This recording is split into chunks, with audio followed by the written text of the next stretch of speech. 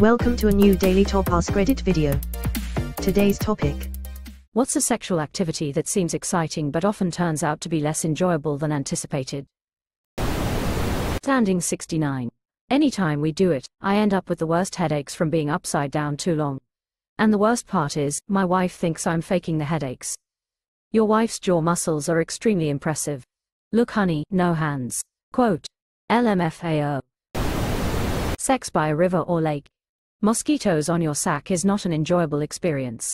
Only when a mosquito lands on your testicles, you will truly learn that there is always a way to solve problems without using anger and violence. Confucius. I wonder if it's true, but they always quote Confucius. Francis Bacon. Fucking in a cornfield. You think you've beaten the system, sneaking through a few rows of corn so you can get it on in the fresh open air, but the ground is either too soft and mud gets everywhere in a bad way, or dry and clumpy, the corn is too close together for good maneuverability, so you need to hunt around for a gap. If you wait until corn maze season, you get too many kids coming across you. Did you learn that last part from experience? Question mark. I made out with my girlfriend in a dead end at a corn maze. Legit got slayed by a little kid that came around a corner and shouted, "EWWW gross." Didn't think this was a horror maze. Anything where sex plus water, pool, ocean, shower etc. Water is not a good lubricant. Ocean or lake is worse because you're pumping that nasty water inside them. I was quite young when I had sex in the ocean for the first time. Freaked out afterwards thinking about how wrecked I'd get if whale semen or something of the like had gotten in there. Lemfow. Sex standing up with a really big height difference like 5 feet 2 and 6 feet 4. Either weird bendy legs or tippy toes and bendy legs. Can't focus if I'm not standing comfortably. Step stools are great for that, my friend. What are you doing, step stool? Sex on the beach. Sand, so much sand. Anakin can relate. It's coarse and it gets everywhere. Hey, I just got back from Jamaica. Tan almost everywhere, Jan almost everywhere. Teehee. Oh diary, what a week. I had sex with my boss. I don't know if it's going to go anywhere. Jan was very specific that this is not going anywhere, that it was a one-time mistake. But we had sex 6 times, so you tell me. I am definitely feeling very irie. More tomorrow. Zoxo, Michael. Sex in a field. Seemed super romantic and spontaneous. We both ended up getting chigga bites all of and thought the other gave stations. After some name calling and a doctor visit later, we just had big bites from our choice of bed lol. Yeah, we went for garden sex. Shame about the ant's nest. Whipped cream. Ever accidentally spill a sugar soda and you miss a spot and it's sticky and gross when it dries? Yeah, right after the whipped cream is licked off, that area becomes sticky in the same way. Maple syrup turns into Gorilla Glue. Even waddling to the shower and separating there was painful for both of us. Edit. Everyone thinks I'm Canadian now and I'm okay with it. Found the Canadian, guys. Exclamation mark. Looking for that guy who tried scat and regretted it. Edit. This guy. This is a great example of why people need to understand that just because you like something in porn doesn't mean you will enjoy it in real life. Porn only gives you a visual of what's happening, and a very specific heightened visual that isn't what most people will look like while doing those things. It does not give you feel, smell, or taste. Jumping right into going directly into the mouth was a hell of a choice for him. I find it wild that never for a second did he think, shit smells bad. Probably tastes bad too. I'm incredulous that he found some way to finish, because if something like that happened to me I would be running to vomit and then dump the most alcohol-filled mouthwash in my mouth and gargle for the next 30 years. Porn only gives you a visual of what's happening, and a very specific heightened visual that isn't what most people will look like while doing those things. Also audio. I have thankfully never tried scat, but I have tried pee sex and my experience was similar. The second I could taste the warm, salty pee in my mouth I regretted my choice. Pissing on is way different than pissing in.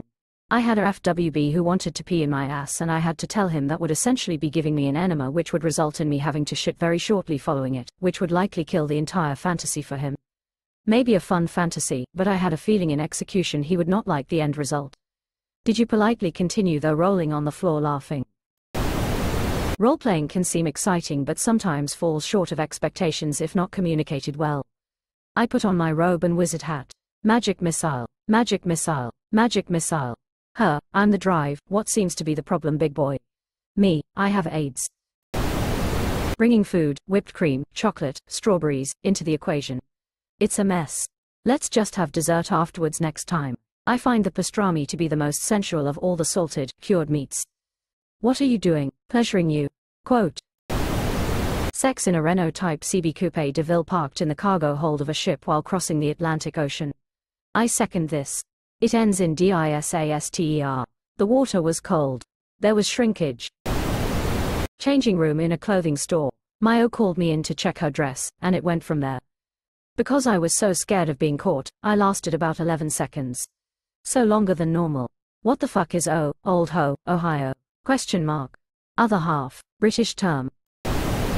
Removed. Sex in the ocean just off a Jamaican beach where a security officer flashes a flashlight at you and tells you that it's not safe to be in the water after dark because that's when the sharks and stingrays come in to feed and may kill you.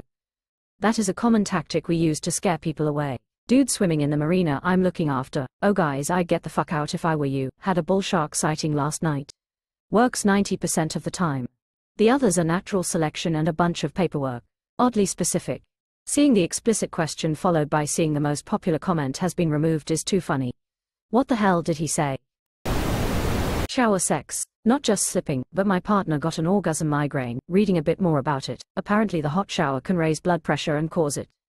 She said it's crazy painful. My partner got an orgasm migraine. Suffering from success. When I was a teenager looking for privacy, my GF at the time, and I walked down a field road. We hooked up in the cotton field behind my parents' house and just so happened to have a crop duster fly over us as well. We were in between the rows of cotton, so there were leaves all in my face and the plane was literally spraying pesticides over us. Maybe that's why I have an extra nipple I didn't have before. Lol. My brother in Christ, that might be a tumor. Sex in nature. Bugs and mosquitoes eat you alive. Sex on an office chair sounded fun. In reality we span around too fast and she fell off and hit her head on the desk. Cold sweat smile. Right, you totally didn't murder your coworker. My friend broke his $800 office chair doing this with his wife. Snapped the entire backrest and arms right off. There's now a wheelie stool in his home office as a spare seat. Nobody wants to use it because we all know why it's a stool. Sex with your roommate's girlfriend. Are you my former roommate? No, he's your girlfriend. Sex in the huge space under the large rhododendron bushes in the gardens of the Palais de Versailles started well, both exhilarated and up for it at first, but the mood was killed by the click of cameras and cries of encouragement in Japanese. We weren't the only ones who thought it would be cool to walk inside the bushes. Were they yelling, "Comfy"? Winking face, open mouth smile. This is a fantastic joke that only works for a pretty small selection of people. I applaud your language humor. Mile High Club legendary until you realize airplane bathrooms are tiny torture chambers.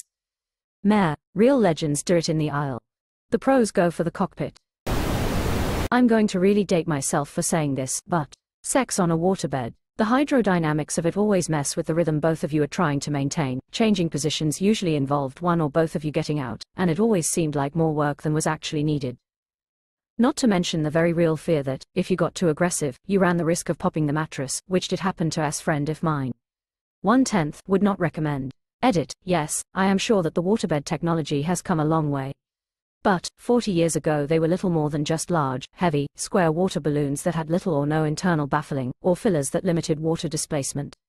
This is the experience I am speaking of.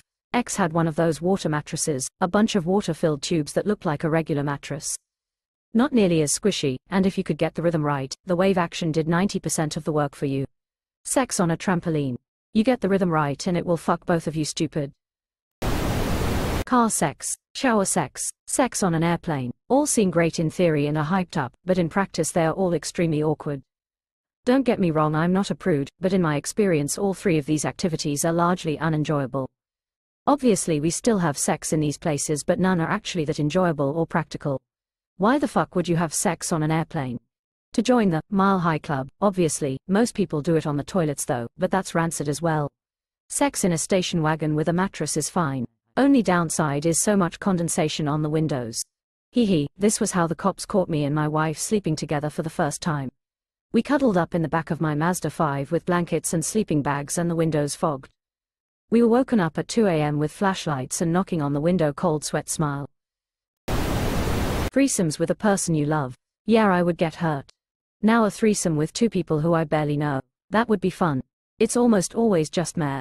If there's two guys, one always finishes before the other and has to be around awkwardly waiting.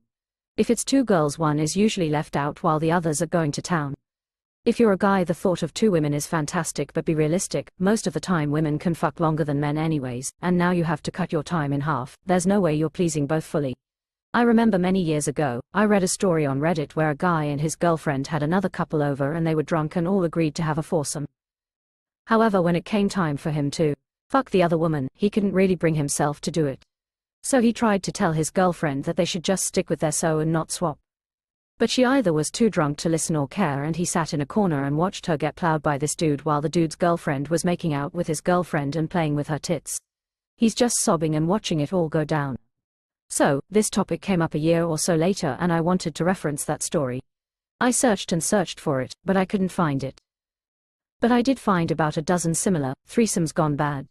It's always sounds like a good idea, until the act starts and someone's feelings are hurt. Yeah, I had a friend whose boyfriend begged her to be with another woman so he could watch. She finally gave in and he became furious when he saw how much she was enjoying it. That was the end of that one lol.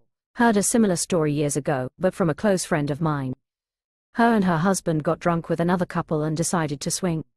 It started hot and heavy, everyone was enjoying themselves, but when it came time to actually do some banging, the other dude chickened out. My friend's husband was so drunk he got offended and angry that the dude wouldn't fuck his wife.